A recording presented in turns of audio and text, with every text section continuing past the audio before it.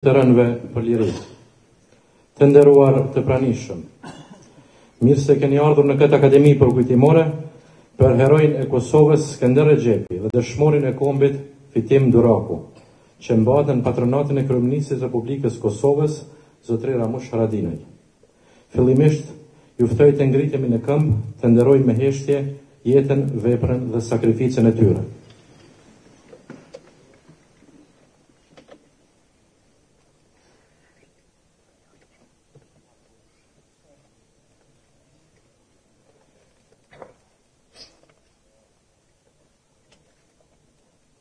Lavdi.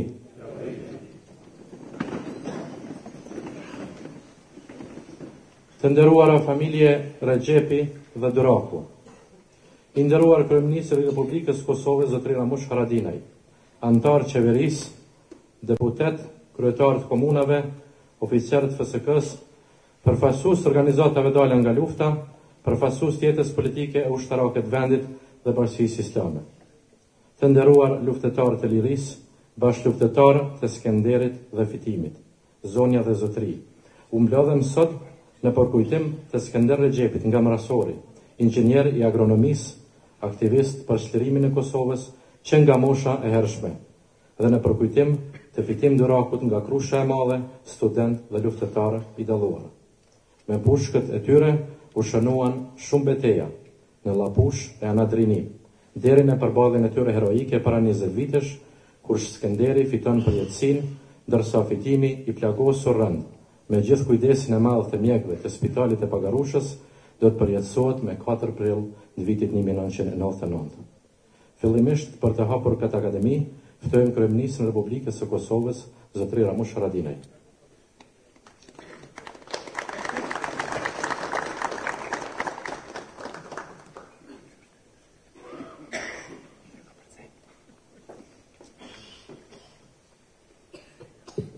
Nderuara familje dëshmorëve të herojve të kombit, të nderuara familje të herojve që kujtojmë sot, të Skender Rexhepit, edhe të Fitim Durakut, baqamurat, motra, gjithë familjarë prezent, bashkëluftar gjallë të luftarëve që i kujtojmë sot, kryetar i Raveqit, deputet të respektuar, i shah plot, Shkubirin, Handinin, e shumë i shumë pasalit Krasniqi.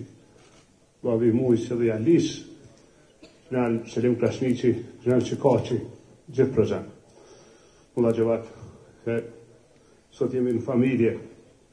Dhe të ndrejten, janë bo 20 vjetë, prej ku është nda nga jeta, Skenderi, Fitimi. Fitimi në prill, po shenohet sot së pashku për shkak të betejes dhe plagëve të asaj që kanë kalu në për te. Por aja që du mi u thonë është që një vit ma përpara, dikon, ndimin tjetër, pra në fillet e lufte, sonën kam pas rastin me njoftë Skenderin, edhe Skenderi ka arë që herët me lidh luften. Ka dhe me thonë të madhe kja që po flash, ka arë vetë, në ashtë të tjera dhe me nej gjallë 3, ose me nej familjar, ose me nej koleg, dhe ka arë në zonë e Durakun e ka kërku me u lidh lufta.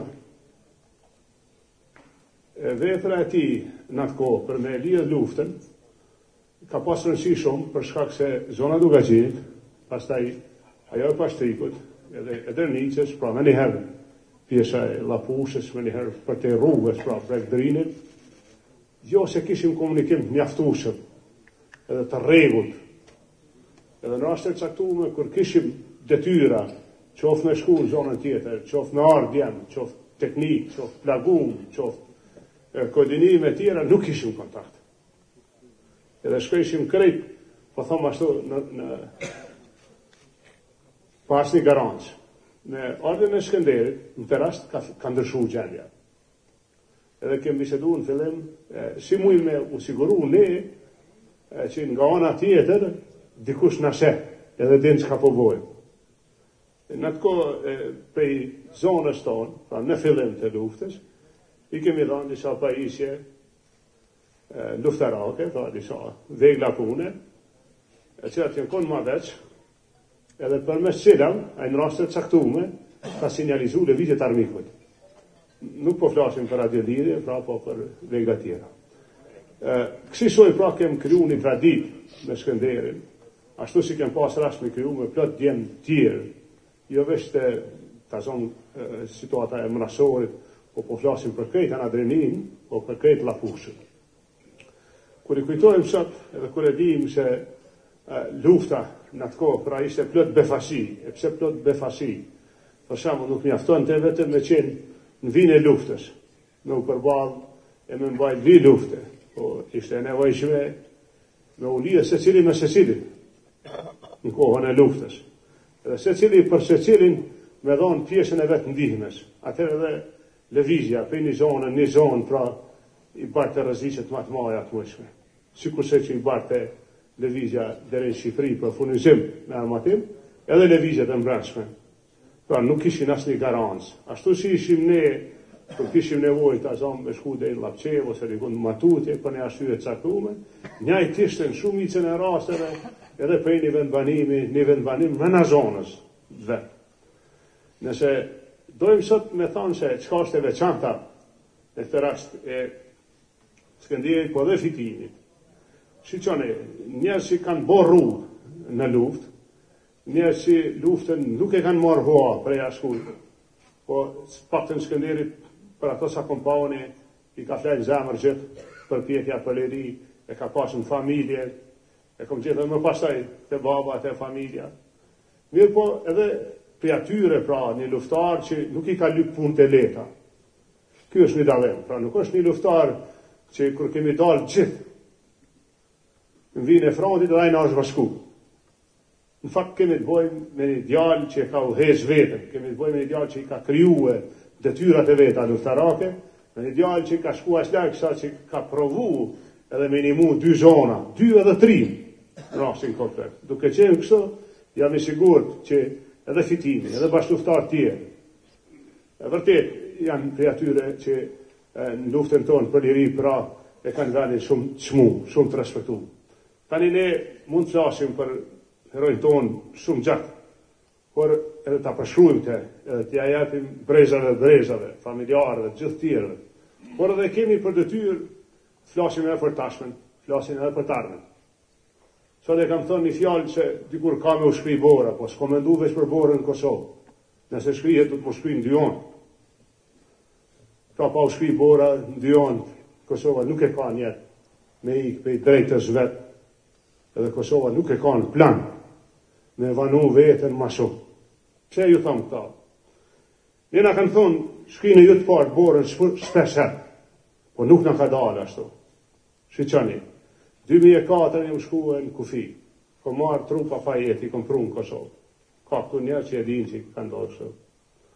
Kanë vazhdu marë trupa pa jeti. Po dhe të herë, ku po flashë, në 2004, kem pas gjykata të në mikut, që I kanë maltetu ushtate u qëkësh, e I kanë përshnu, e I kanë thirrë në për procese gjyqësore, e I kanë torturu. Kanë do tribunali për ish Jugosllavi, e në kanë marrë edhe atje, me ata që në kohën shkaktarët e tragjedisë tonë, çfarë ofendimi, jo për vujtje, po çfarë ofendimi me çu viktimen, me ata që ka kryer, ata që ka kryer në Kosovë. Ka në uleksi 10 vjetë, edhe I gjykat, po dojnë, edhe një filtën, me na zbarë neve se atë zi kokëm. Pos kësaj, kur ana tjetër vazhdon, pra, me t'i hek gurë, pe të melit, ne po na thojnë zbut në jo. Mos harroni, zbutën, pas mu I forcohëm mo, se kur I hup hafat gjatë, pas të e ki zërë me në gjanë mo. Unë mendoj që leadershipi jonë për një kohë, sidomos ata që kanë marrë vendime në shtet, e kanë zbut tepër. Edhe rezultati kësaj pritjet që na me vazhdu mu zbut hala, po na bojnë dëm. Duhet Kosova me thonë shumë drejt, shumë hapur, shumë sakt. Nuk ikim nga drejta jonë. Nuk kemi ik atër kër jemi vra, nuk kemi ik atër kër në ka desh me najtë Malijev, në ka desh me marrë thmin në grëk, me I kalu bjesht. Nuk kemi kur për drejtës tonë, nuk do t'ikim astani. Pse e thëmë këtë? Po ju të regojnë sinqert. 6 milioni ka Serbia popull. 2 milioni ka Kosova. Në 2 milion ne bojmë që ne 4 e tregut tyne. Ne 4 e tregut Serbisë. Jemi popull më i ri, konsumojmë më shumë. Serbia, për tregun që e ka 6 milionsh, ndërton rrugë, ndërton ura, ndërton infrastrukturë, që me pas atë treg. Pra hargjon për atë treg.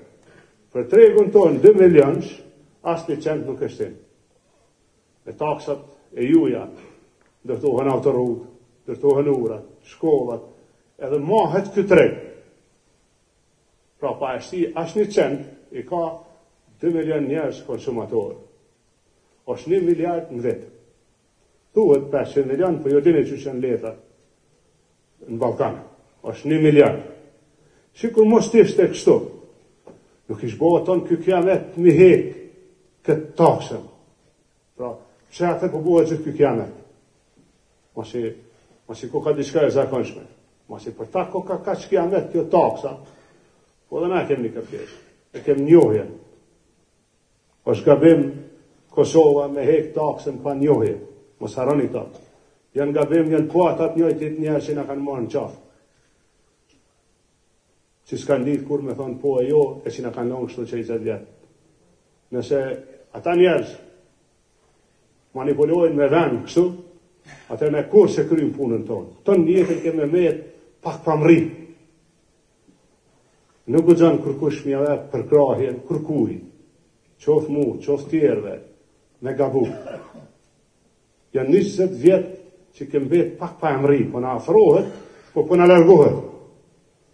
Pse? Se jemi ligë pak para kohë. Kemi qupe pak para vaktit. Kemi qyrë vetën ma shumë se vendin e se popit. Mirë është njëherë ma në fund, ta dim që po muj kemi edhe na. Edhe muj një siguraj. Vesh të rrim bashkë. Dej kur duhet. Nuk ka me shku, që në 2 milion është 1/4 tyne. Sa herë ke marrë vendime në Prishtinë, a janë lopë ato vendime? Kur heq? Kanë kesh me ne. Edhe të një herë. Që janë ngritë në kam gjithë, edhe po vëjnë hekne, tash është. Me një herë hekim, po të shkrihet bora në djonë. A ne të shkrihen për njohin, se na shkrim vendimin tonë. Po pa njohje, nuk është mirë mu hek, ja. Ata që kanë me gabu kësaj here, unë menej që historia s'ka me i falë. Që në bo 20 vjetë, nuk kem drejt me gabu mu. E shqyqova këtë ditë për mi thonë këtë përësi, se e di që edhe Skenderi me pashkon sot, ka qenë edhe intelektual. Edhe ai ka vujtë me thonë këto fjallë që pëjta mund. Edhe Fitimi, edhe fletë jënë tjerë. Ata që janë sot, janë tokën tonë, po ne s'kemi drejt me gabu mu. Lavdi herëjve.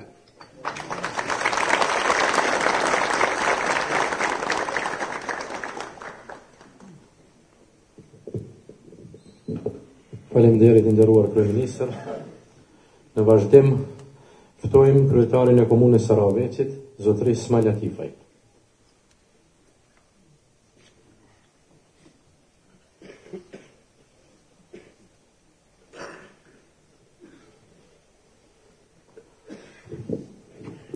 Të dashur familjarë të dëshmorëve të kombit të Skender Rexhepit dhe Fitim Durakut, i nderuar kryeministër i Republikës Kosovës zoti Ramush Haradinaj, bashkëluftëtar të pranishëm, general, kryetar komunash, deputet, antar të qeverisë, familjarë të dëshmorëve prezent, të nderuar pjesëmarrës. Thonë se koha shëron plagët, po ndonë se kalohan 20 vite, kujtimi për shokët tanë dëshmorë, Skender Rexhepi dhe Fitim Duraku është i freskët, si kur të kishtë ndodhur sot. Kjo për faktin se djemë tanë ishin në rreshtin e parë të rezistencës dhe nuk ishin rastësisht të tillë. Edukata familjare dhe ngulitja ideve shqirimtare që në fëmijëri i brumosja ata me idealet e lirisë. Prandaj nuk mund të ishin ndryshe vetëm se shqirimtarë. Ata qenë nismëtarë të luftës, sepse ishin pjesë e lëvizjes ilegale për shqirim, LPRK-s, LKQK-s. Prandaj nuk pritën ftesë nga të tjerët, por i ftuan të tjerët t'ju bashkohen radhëve të luftës.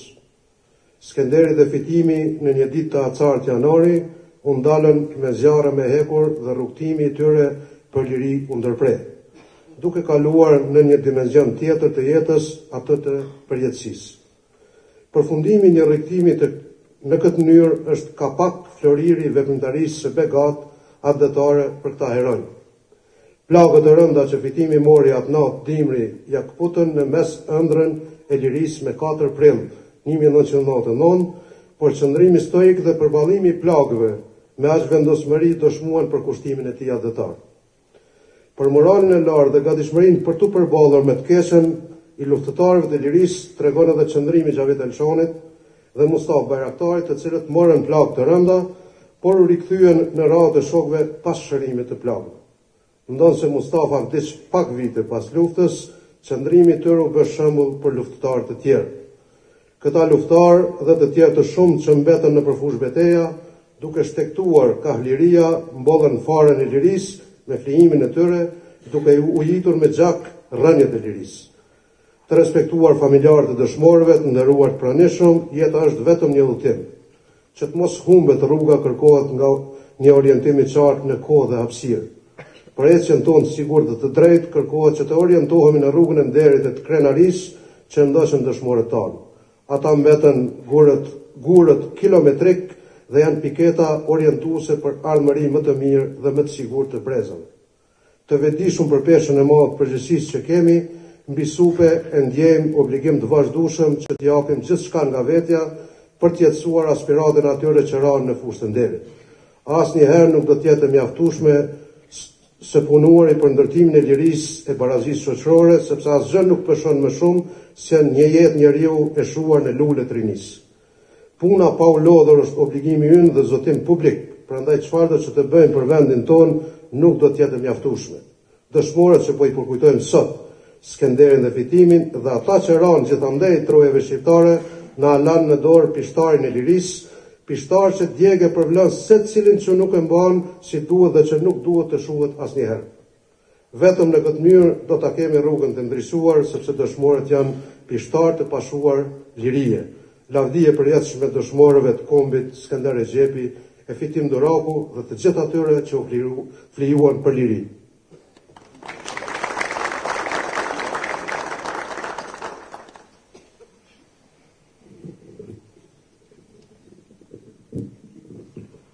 Në emër të bashkëluftëtarëve, ftojmë të drejtorit kësaj akademie zotëri Isa Krasniqi.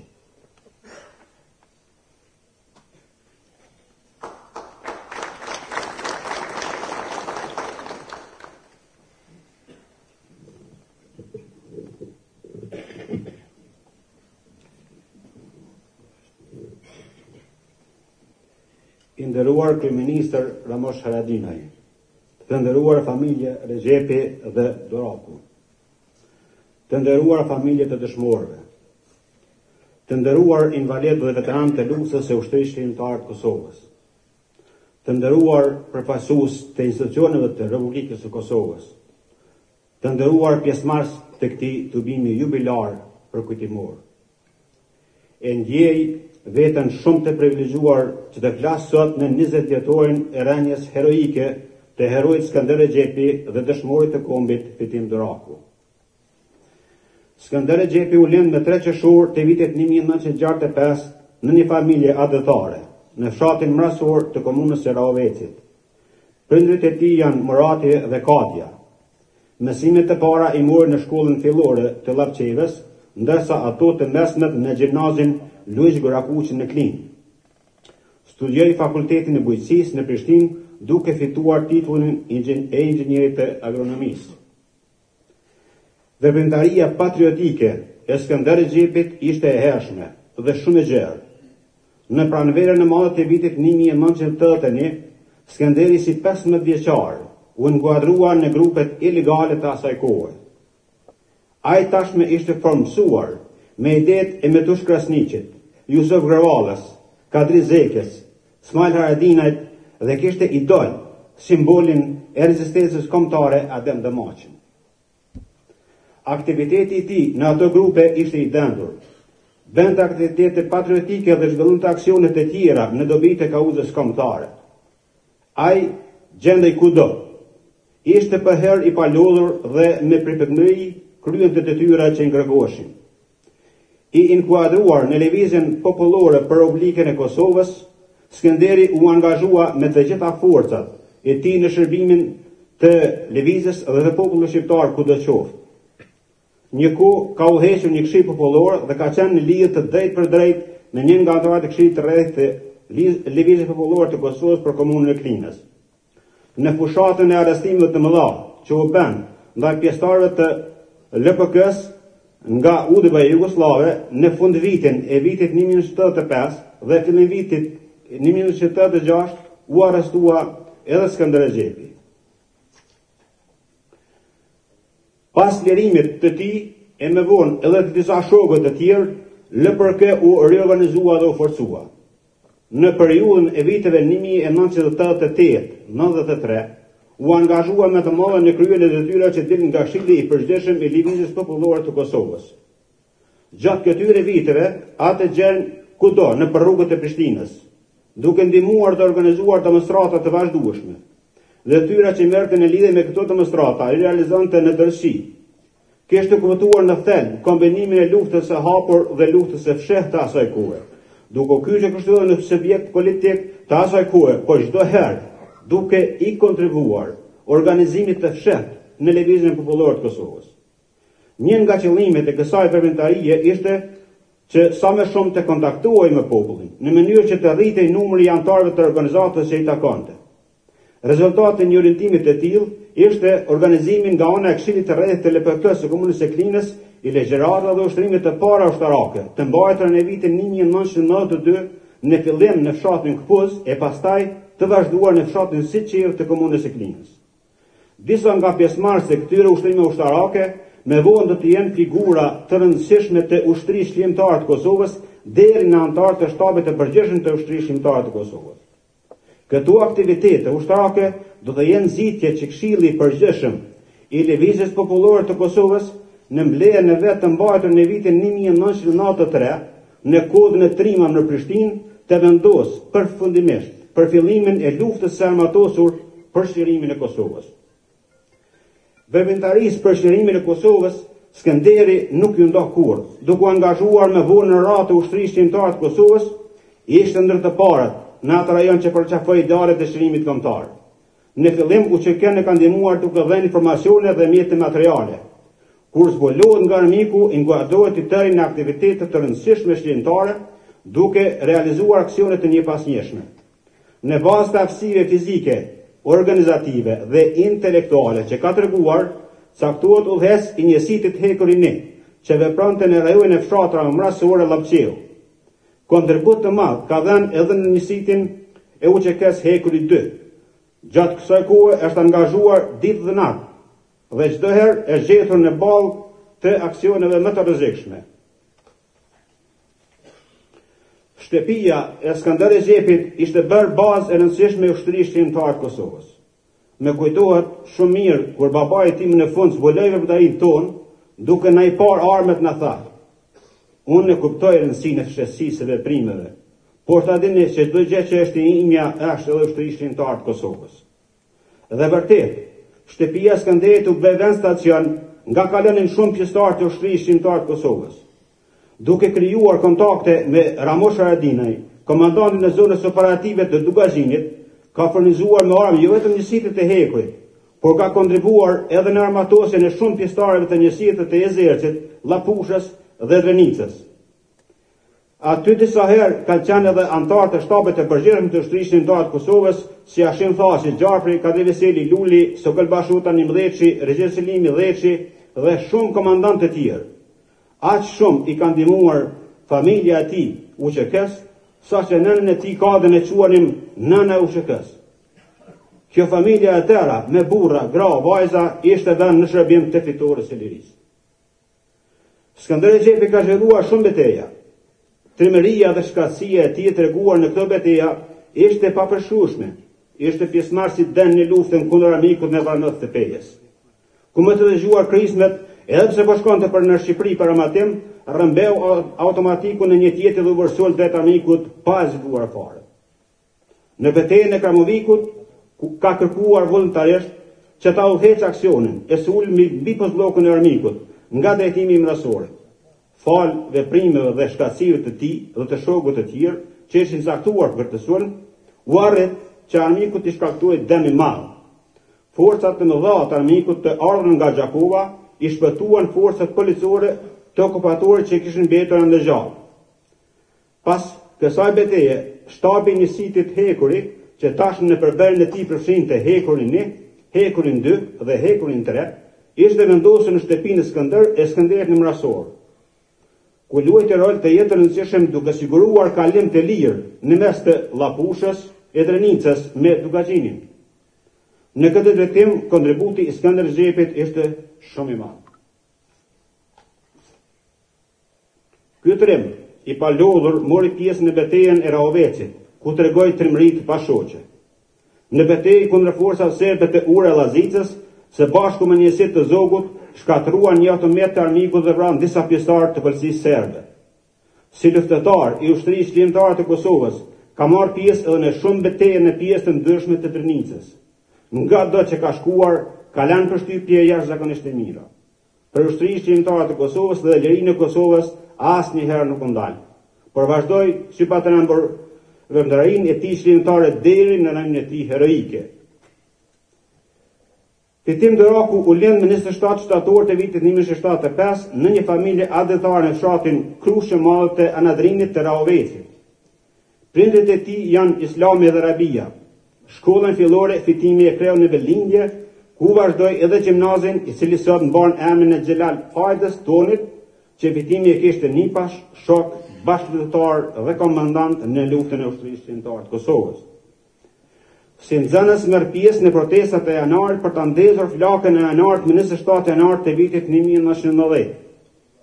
Në këto protesta Fitimi ishte angazhuar me të gjithë anëtarët e familjes. Pas mbarimit të shkollës së mesme, Fitimi regjistrohet në degën e gjeografisë pranë Fakultetit të Shkencave Matematiko-Natyrore në Universitetin e Prishtinës, ku hapëronte shtigjeve të profesor Ukshin Hotit, të cilin Fitimi e kishte idol. Për studentin e ri Fitim Duraku, ato ishin vitet kushtoi dhuna policore çetnike, por edhe koha e vlimeve dhe kulmimit të vëmendërisë së fshehtë në rrafshin e Anadrinit, veçanërisht në fshatat Krushë Madhe, Qendres, Drinas, Drena e Fortes, kur rinia mblidhe rreth Najt Hasanit, Smajla Tifit, Mensur Xheberat, Dervish Shadraku, Turmish Gashit dhe profesor Ukshin Hotit. Rrethonat e disfavorshme për arsimin shqiptar dhe veçanërisht mbi rinin studentore ndikuan në formimin e karakterit të fortë dhe në vrudhën luftarak të Fitim Durakut. Prandaj çdo herë ishte në krye të protestave për lirinë e Kosovës, por edhe në manifestimet për mbështetjen e ushtrisë shqiptare të Kosovës. Aksionet e njësive të UÇK-s në Anadrinin ndikuan që Fitimi të ndërprej studimet, duke u angazhuar tashmë në mënyrë aktive në aktivitete ushtarake. Fitim Duraku dhe gjithë familja e tij organizohet në formacionin e parë të ushtrisë shqiptare të Kosovës në fshatin Drenaj të Anadrinit për të mbaruar stërvitjet e para në Zadreq. Luftimet në fshatin Fortes me 18 korrik të vitit 1998, kur divizioni famkeq i forcave të okupatorit nga Prizreni kishte për qëllim për të depërtuar në Rahovec, Fitimin e gjetën luftëtar të përgatitur mirë, si për luftë frontale e po ashtu edhe për aksione guerile. Merr pjesë në betejën e Fortesës dhe nuk të riqet për asnjë qast. Rënia heroike e dëshmorëve Agim Kelmendi, Gani Paqarizi, Tafil Xheberaj e Skender Kasrati bëri që Fitimi të forcuhet e të qëndroj heroikisht në Fortesë Rahovec deri në tërheqjen e qytetarit të fundit gjatë ofensivave të hordive serbe. Në këto luftime, për mbrojtjen dhe tërheqjen e popullatës civile rezistoi deri me 2 gusht të vitit 1998 në përluftimet e frontit të Anadrinit, veçanërisht në lugun e Shqipeve, në lugun e Thap, ku Fitimi me shok dallohen në krye të çdo aksioni. Në luftimet të udhkyqi Abderushit me 6 nëntor të vitit 1998, Fitim Duraku me njësitin e Krushës së Madhe shpërthen rrethimin dhe në krye të tokët të policisë ushtarake të UÇK-s, lufton për të heqjen e të plagosëve. Në këto luftime dallohet së bashku me Ismail Gashin dhe Dalip Behrën, sot dëshmor të kombit.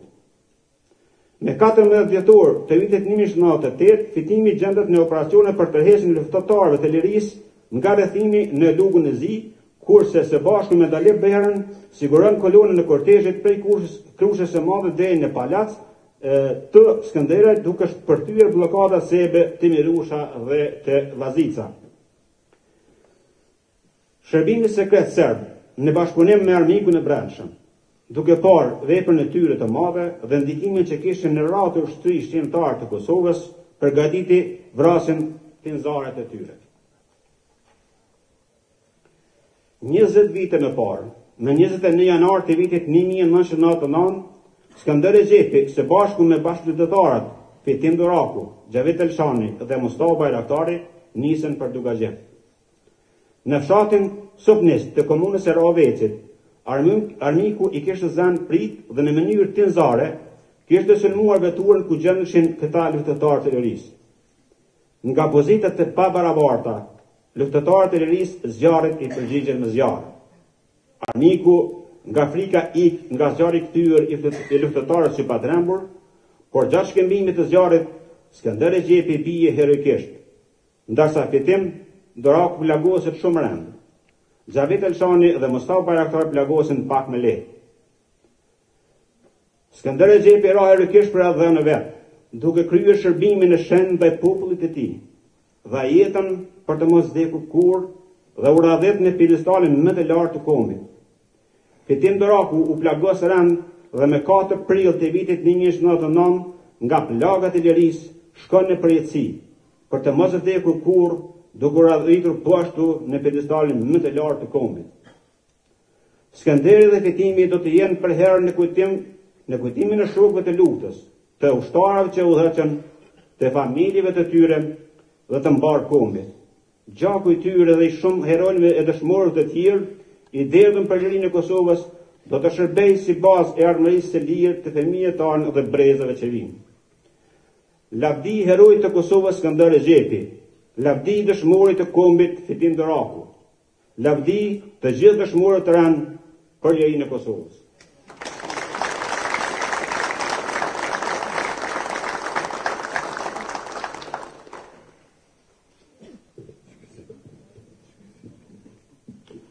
Në fund të pjesës foliore, do të ftojmë Altin Skender Rexhepin për të përshëndetur të pranishmit.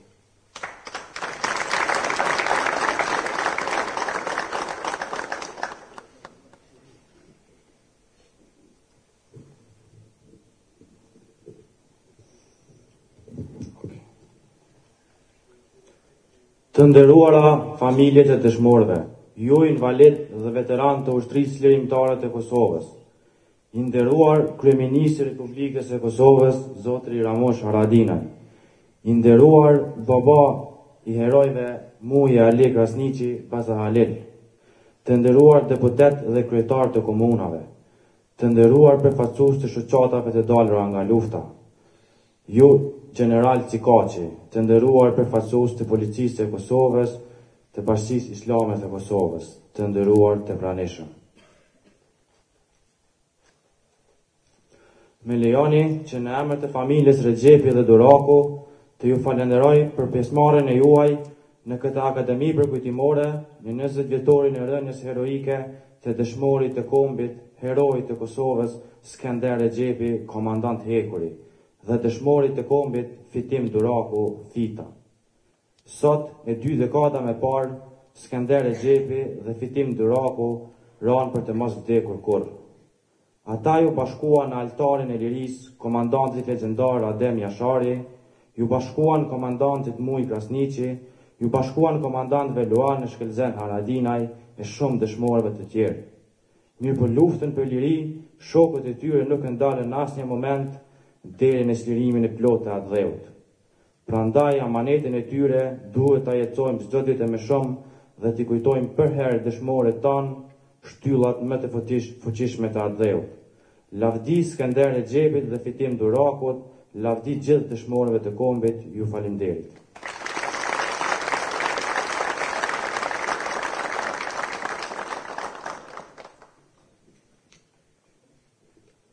Faleminderit Altin.